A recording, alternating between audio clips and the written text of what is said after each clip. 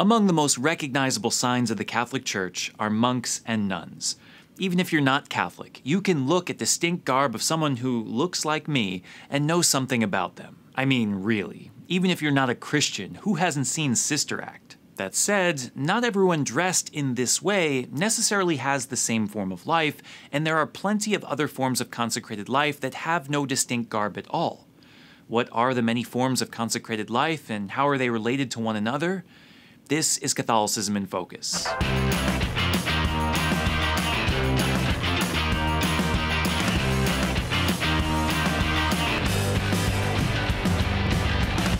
It probably goes without saying that all Christians, by virtue of our one baptism, are called to follow Jesus, imitating him in charity and virtue through holy lives.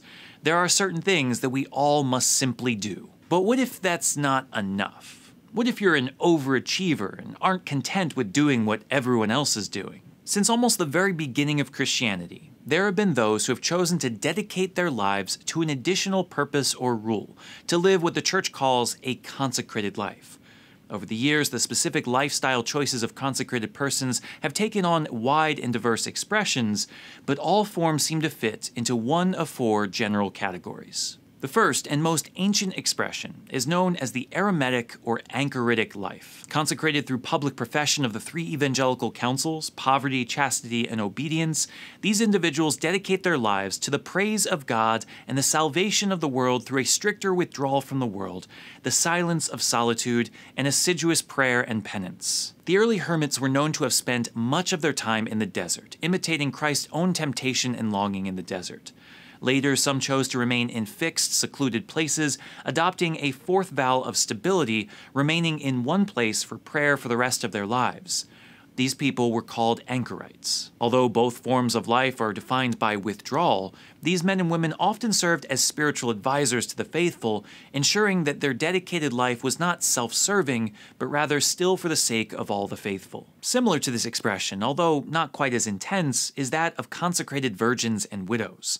Rather than leaving the world entirely, these women take public vows to live in the world in prayer, penance, service of her brethren, and apostolic activity according to the state of life and spiritual gifts given to her.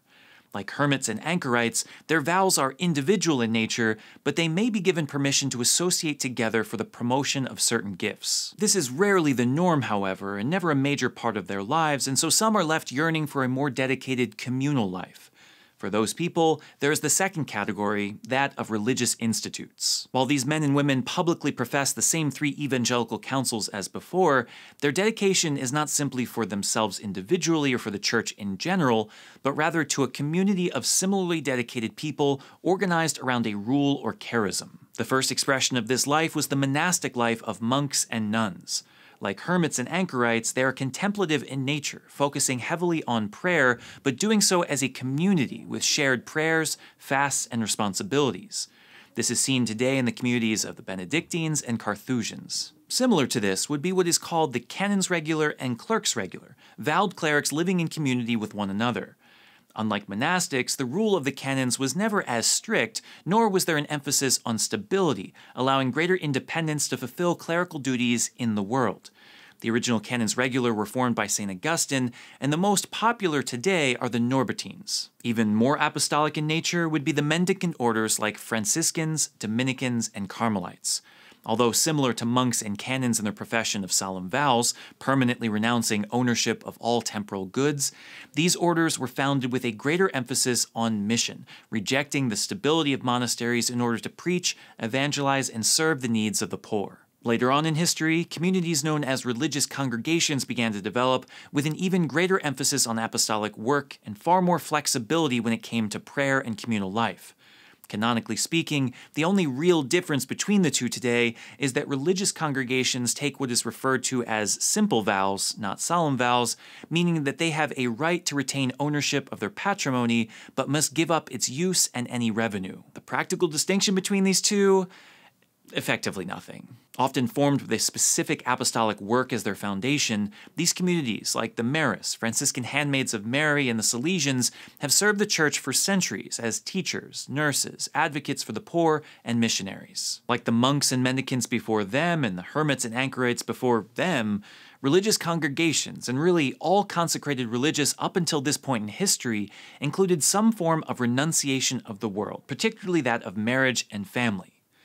This is quite different from the third category, that of secular institutes. Although priests may join secular institutes, and some are devoted entirely to priests, what makes this form of consecrated life so unique is that it's designed for those who are already married with a family.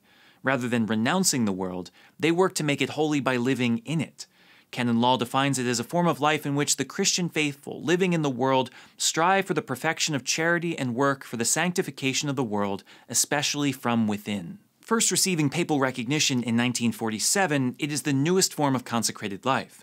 Members of these communities publicly profess the evangelical counsels as the other religious do, binding themselves to certain prayers and acts of penance, but with the aim of bringing holiness to their families, occupations, and ordinary lives. Popular communities include the Secular Institute of Pius X, the Secular Institute of St. Angela Merici, and the Institute of the Maids of the Poor. Interestingly enough, third-order groups like the Oblates of Francis de Sales or secular Franciscans are not considered secular institutes, but are rather deemed public associations, groups that make a public promise to live their respective rules. Because they do not profess the evangelical counsels, they are not considered consecrated. That said, it's still a wonderful way of life, something that you may consider if the rigors of consecrated life seem too difficult, but you're still looking for a way to grow deeper in your faith by way of a communal spiritual commitment.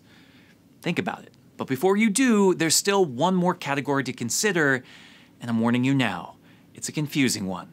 I'm talking about societies of apostolic life. Whereas every other form of consecrated life up to this point has had at least one thing in common, that its vows were public, this final form is different. Their vows are private. What's the difference, you ask? Well, two things.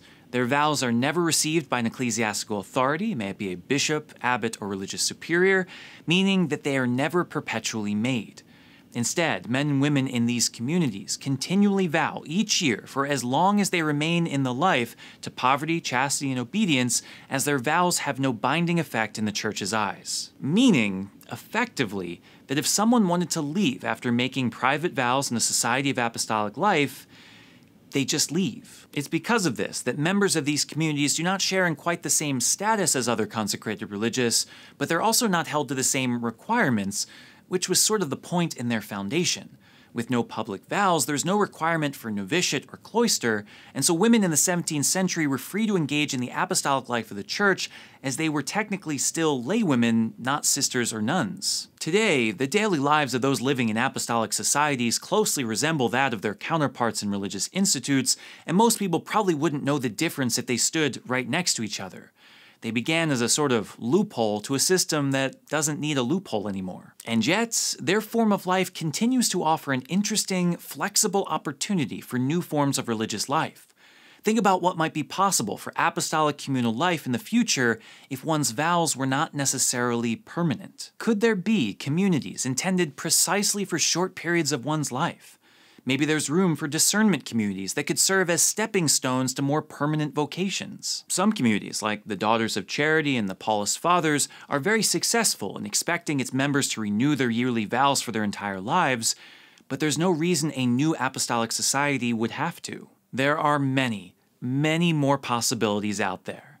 And that's what's so wonderful about consecrated life in the Catholic Church. While the Eastern Church has monks and older Protestant communities have some form of apostolic commitment, may it be regular or lay, no one quite has the diversity and flexibility that we do. For centuries, we have encouraged the faithful to further dedicate themselves to the Lord and have never ceased adapting what they might look like. Today, there are 4 categories, but who knows what tomorrow will bring. As long as there are people seeking to be disciples of Christ, there will be ways to form a stricter life around it. Maybe, just maybe, that is what God is calling you to today.